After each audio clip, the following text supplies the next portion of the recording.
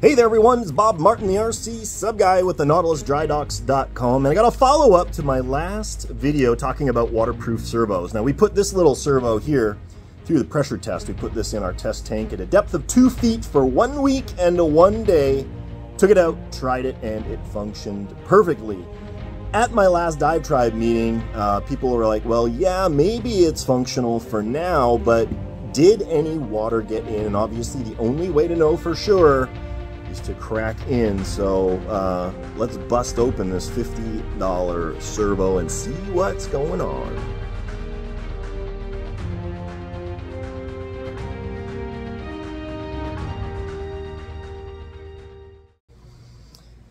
All right, here we go. Screwdriver.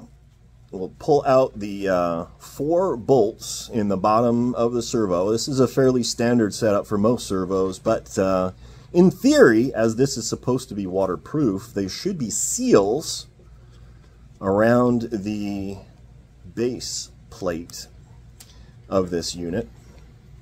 Let's see if I can focus on it rather than my face. No.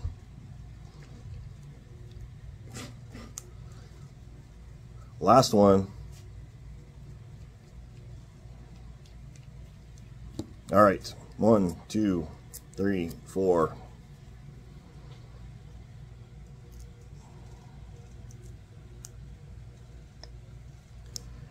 So this is what we've got going on inside for those of you that care. There's a rubber gasket, and it looks like they also used like some silicone or something around there, a sealant. I see zero evidence whatsoever of any sort of water ingress into that part of the servo. Here's the top. Nothing going on there.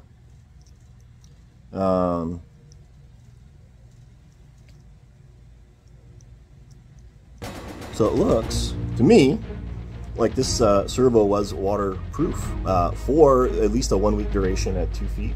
And to all those people who didn't believe it, there's your proof. So there you go. It's Bob Martin, the RCSubGuy, talking about waterproof servos. Follow up to my last video. I'll post a link to that one in case you're lost as to what I'm talking about. For now, I'll let you go. Thanks for watching. Catch you next time.